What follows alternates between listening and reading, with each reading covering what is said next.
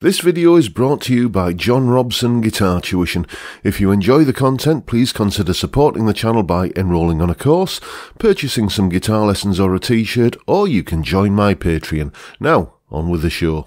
Hello chaps, welcome once again to John Robson Guitar Tuition. As always, I do hope you're well. You may recall a couple of weeks ago, I think it was, you might have seen me doing a video where I was ordering a guitar. Specifically, it was an Epiphone Les Paul Jr. And the reason I was ordering it was because I've got a bit of a hankering for a single P90 Junior style guitar. Everybody says how versatile and, kind of deceptively versatile they can be. So I've never really put it to the test, so I ordered one. Here it is. Let's get it out the box. Go on, lad. Where are you?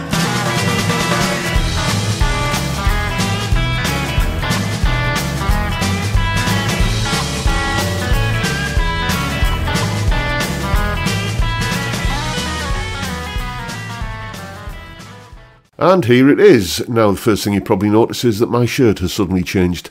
That's because I filmed that part of the video yesterday and it's now today. And in the intervening period, I've been having a bit of a play on the guitar, using it in lessons and so on, just to gather some thoughts and conclusions about what I think of it. And I'll tell you exactly what those are right after we've heard the guitar in a mix.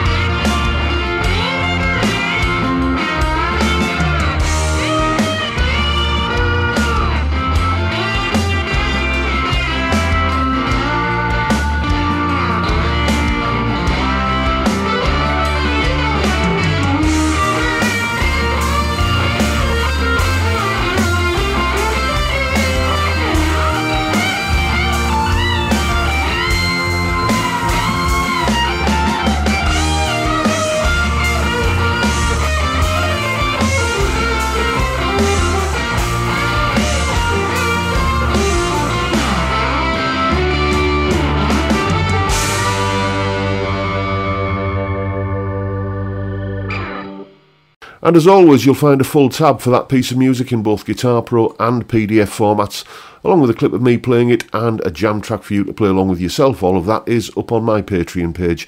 There's the address and the link is in the description. $3 or £2.50 a month gets you access to all of these additional resources that go along with these YouTube videos. A massive, massive thank you to everyone who supports me in that or any of the other ways, all of which are linked down below in the description.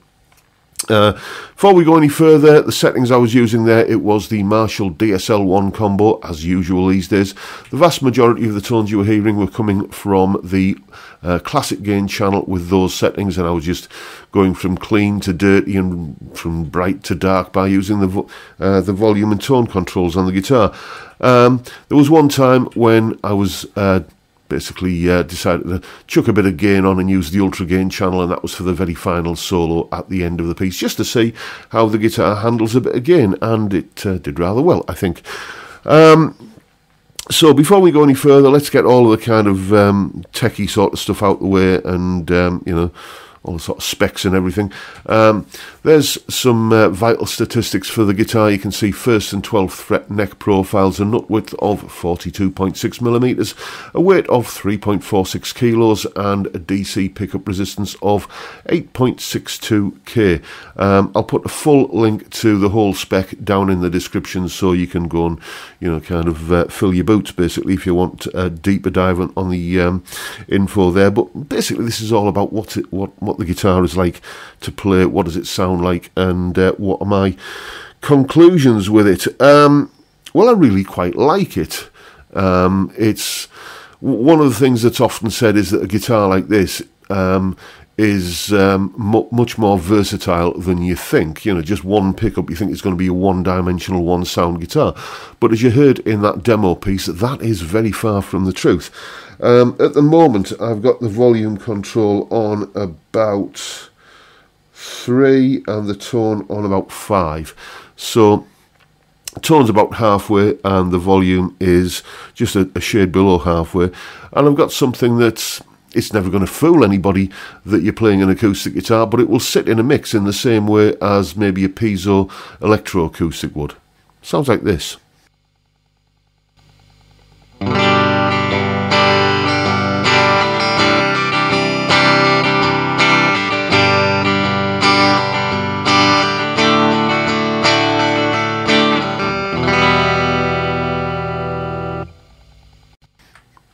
You know, so as I say, it'll fit in that same sort of hole in the jigsaw that and that an electroacoustic might kind of occupy. Just crank the volume up a little bit. Let's just.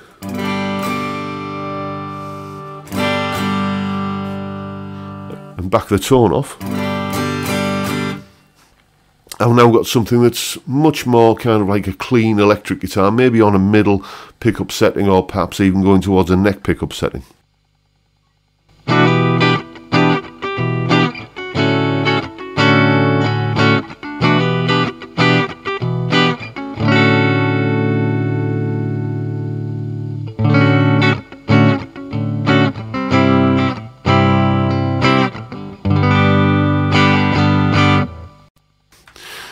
You also find yourself starting to experiment more with where you're actually, you know, playing the strings. So over here, it's kind of much more kind of neck pickup-y, and back here, it's obviously much more bridge pickup-y. I'll show you what I mean. I'll kind of move back as I'm strumming, and you'll kind of hear the difference it makes.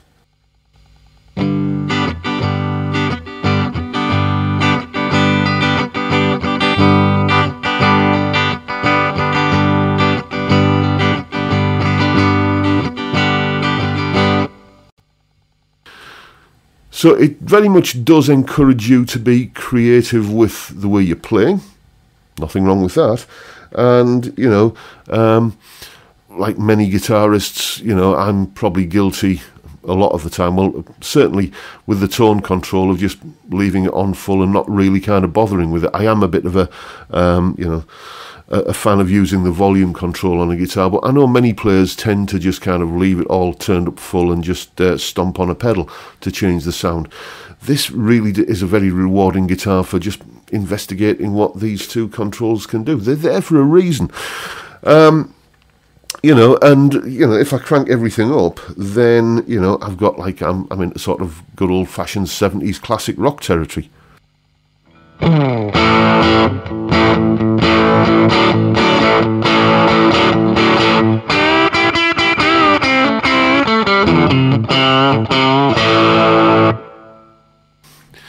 So to be able to go from that sound to this,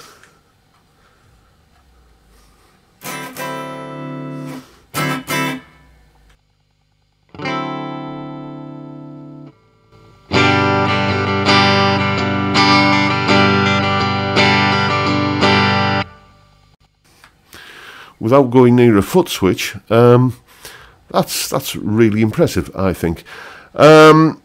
The setup of the guitar, let's talk about that. First of all, I want to say a massive thank you to the chaps at GAK Guitar Amp Keyboard. I ordered the guitar on a Friday and it turned up on a Saturday. Oh no, sorry, when did I order? Anyway, I've lost track of my days. But I ordered it one day and it turned up the next day delivery. Excellent customer service. Some other retailers could learn a thing or two from that, just saying. And the guitar has obviously had some time spent on it. The setup is absolutely faultless. Neck relief perfect, action perfect, beautiful, comfortable neck to play. No sharp fret ends, no fret buzz, nothing like that. It's you couldn't ask for a better setup guitar.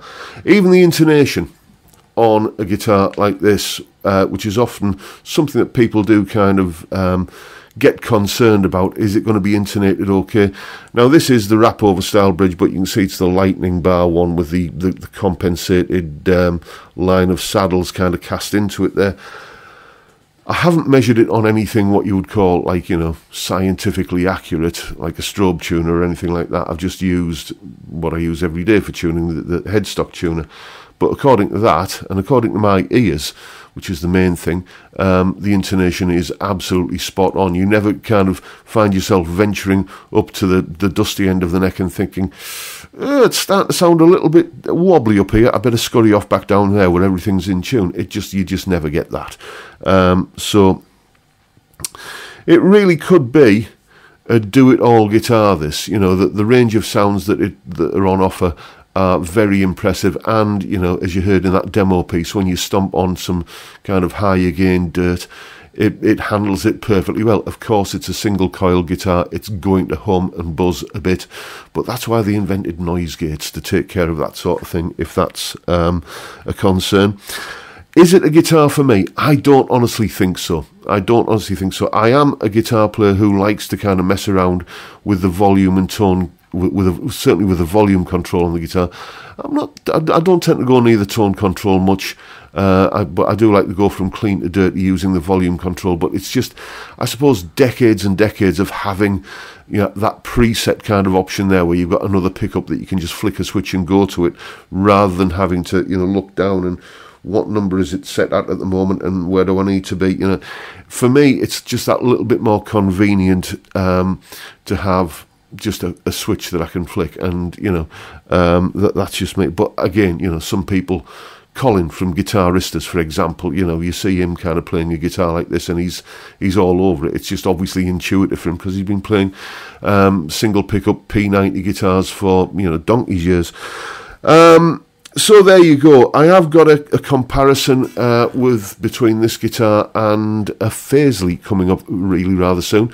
In the original video when I ordered this, I said, I wanted kind of this style of guitar, didn't want to spend a lot of money. And people said, well, why didn't you go and check out the Faisley? I must admit, I went onto the Bax Music website and had a look for something like by Faisley that was similar to this, and couldn't find anything. Don't know how I missed it, but I did. But then the wonderful Rick from Faisley, from Bax Guitars, Bax Music rather, got in touch and said, yeah, we've got something very similar to that guitar you've just ordered. Would you like us to send you one so you can do a comparison? So obviously I said yes. So there's one of those coming at some point, and we're going to see how, I think that one's about 100 quid. So we'll see how it measures up against this 300 quid Epiphone. Should be an interesting comparison. I'm interested in seeing how the lowly budget Faisley kind of shapes up against this, especially with, as I say, a guitar like this being reliant upon the controls. That's where I think it will be decided on those two guitars, or between this one and the Faisley. So there you go, folks. That is my review of the Epiphone Les Paul Jr. Make of it what you will. Hope you've found the video to be informative and possibly even entertaining in some small way. And if that's the case, please hit the subscribe button and the notification bell if you haven't already done so. And why not drop me a like while you're at it. Don't forget, as always, the live stream every Friday, 5 PM UK time, where we drink beer and talk about music and guitars. Great way to kick off the weekend. I'd love to see you there if you can make it. But for now, I'll bid you all a good day and say thank you so much for watching. Thank you for your time. Look after yourselves, folks. Stay well, stay safe, and above all, stay sane. Bye for now.